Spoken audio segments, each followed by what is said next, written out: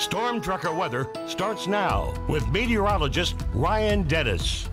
Well, it has been a beautiful start to the work week as we have had partly cloudy skies, dry conditions, and pleasant temperatures throughout the day. And on the Opportunity Bank iCam, we're still seeing those partly cloudy skies right now. And of course, it's nice seeing all that blue sky out there as the smoke and the haze really has not been an issue today. And really, it hasn't been an issue for the past couple of days now.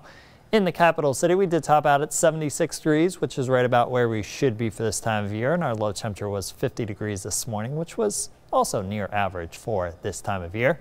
Temperatures right now are currently in the upper 60s and low to mid 70s in most locations, so it does feel very pleasant. 68 degrees in White Sulphur Springs, 75 degrees in Helena, 72 degrees in Jefferson City and Wolf Creek, as well as in Cascade, 69 in Augusta, and 71 degrees in Lincoln. And talking about the smoke and haze, again, we're really not dealing with it today, so we are seeing good air quality in almost all locations throughout Montana, but there's still a little bit of smoke in the atmosphere in the southern part of the state, so that's why we do have moderate air quality in some locations.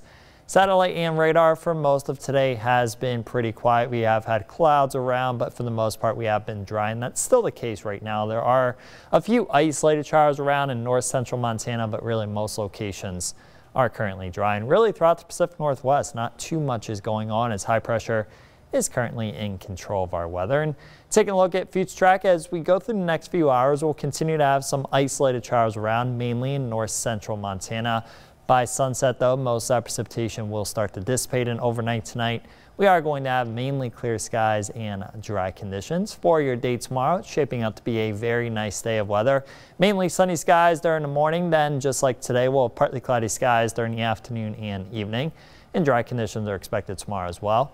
Partly cloudy skies are expected as we head into tomorrow night. And then for your day on Wednesday, we'll continue to have partly cloudy skies, and there will be a couple isolated showers around on Wednesday as a cold front works its way through our area. But again, most locations are going to continue to remain dry.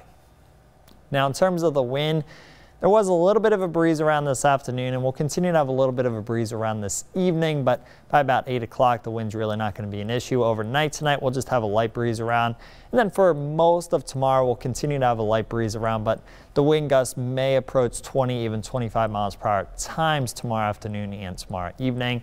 That wind will then diminish tomorrow night, but then on Wednesday, when that cold front works its way through our area, it is going to be very windy, especially Wednesday afternoon and Wednesday evening. Sustained wind speeds between 15 and 25 miles per hour. And wind gusts in a lot of locations are going to be approaching 40 miles per hour. And in the Rocky Mountains, we could even see wind gusts approaching 60, even 70 miles per hour in spots. So again, it is going to be very windy for your day on Wednesday. Temperatures tonight, another cool night under those clear skies, upper 30s and low to mid 40s for your lows. Then for your day tomorrow, another pleasant day with high temperatures topping out in the low to mid 70s under mostly sunny skies. We'll stay in the 70s on Wednesday, and again, it will be windy on Wednesday. Cooler on Thursday thanks to that cold front. We'll be back in the 70s for Friday, and then heading into this upcoming weekend, another cold front is going to work its way through our area, so we are going to have a chance to see some rain showers and thunderstorms, and temperatures will cool down into the low to mid 60s for Sunday and Monday.